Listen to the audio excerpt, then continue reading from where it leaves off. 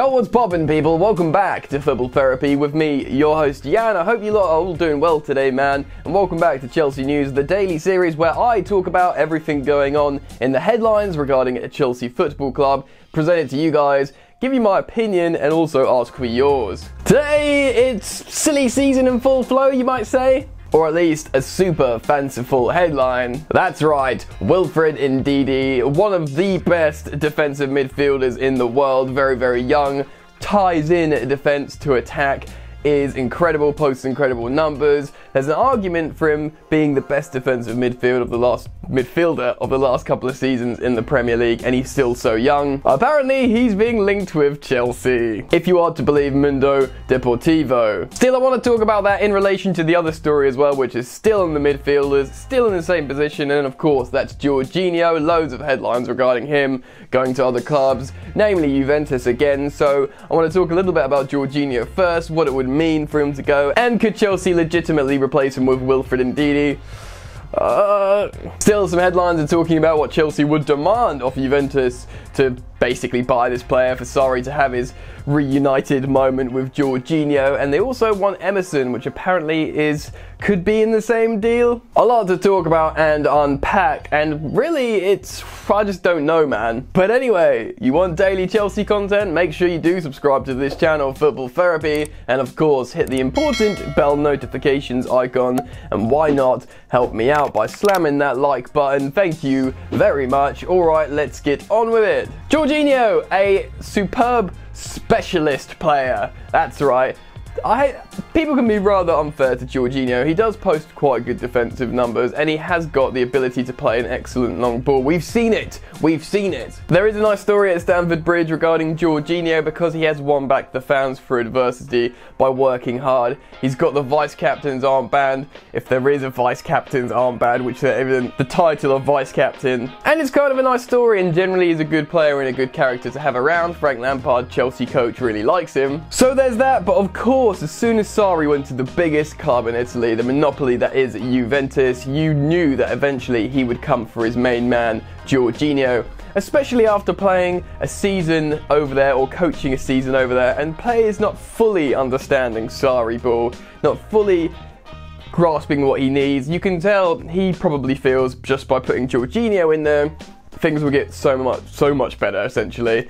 So, yeah, you can understand why he wants his player back. Now, apart from Jorginho's agent saying yes, there are loads of big European clubs interested in the player, and not Italian clubs as well, there is very real interest from Juventus and Maurizio Sarri. Now, it's reported that Sarri wants both former players in Emerson and Jorginho. But Tuttosport are reporting that if Chelsea are to offload both these players to Juventus, which they would be happy to, provided they are appropriately compensated. Here's a story on the Express. Tuttosport claimed Chelsea are refusing to sell Jorginho for less than what they paid Napoli for him 2 years ago. 57 million euros, brackets 51.3 million pounds, plus 8 million euros, brackets 7.2 million pounds in bonuses. A grand total of 58.5 million pounds. Now, this sum is an incredibly unlikely figure considering the pandemic and the transfer market and how it will be affected. They probably know Sarri really wants Jorginho, and he might pay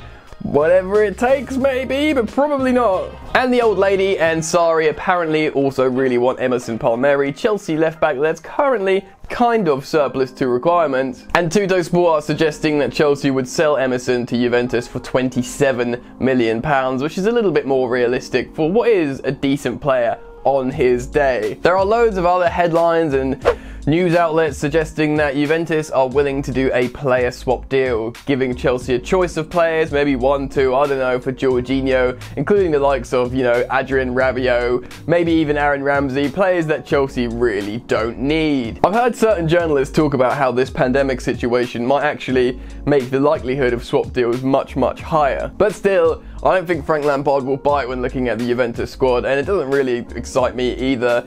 If both of them are sold to Juventus, for me it has to be for decent cash.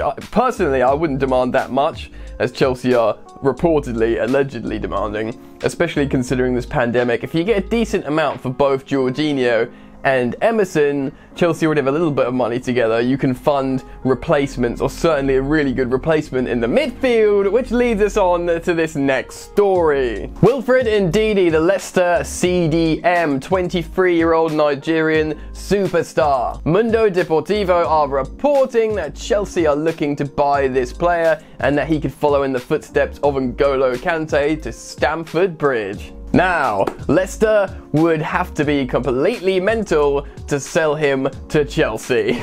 Off the bat, like, if you said one player that they probably couldn't sell, that's the best player. I think genuinely, I think he's their most important player, Wilfred Ndidi. Just like, listen to me for a second here. When he was out of the team injured, they didn't win any of their games. When he's in the team, they're winning all of their games. Not only is he just an incredibly functionally good central defensive midfielder. Why was that hard to say? He also makes everyone around him look better. Soyuncu and Evans at centre-back, they looked incredible with him on front of them, but as soon as he was gone, Soyuncu went from this superstar to this shaky centre-half. He literally made them look better, and he did the same with Maddison in front of him. He supercharges players around him. He links defence attack very well. He breaks up play incredibly well. For the last 2 or 3 seasons, he's been the best interceptive defensive player in the Premier League, or certainly at least since Conte left Chelsea when Kante was playing in the midfield too.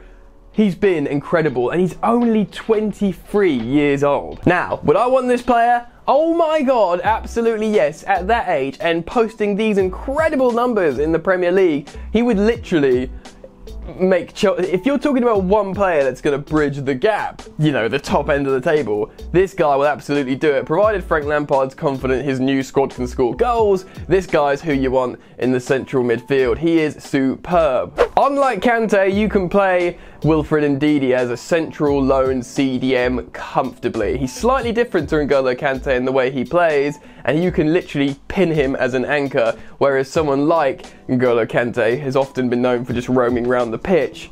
I think this 23-year-old Wilfred Ndidi would be an absolute buy of the season. Can I see it happening? It seems crazy. No, probably not, because he's recently signed a new deal that sees him up to 2024. So he's already got 4 years left on his deal. Even if he put in a transfer request and says, you know what, man, I really like the idea of Chelsea. Can I go to Chelsea, please? They'd be like, well, no. Firstly. But if he really put his foot down, they'd probably sell him for incredible amounts of money. I'm reading online 40 million euros or something like that, which is incredibly fanciful. Who knows? Maybe I'm just being presumptuous here and the deal is possible.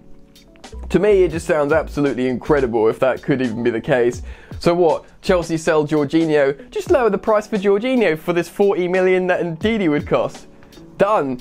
I'm not a Jorginho hater. I think he's good. I think he's a good specialist metronomic player.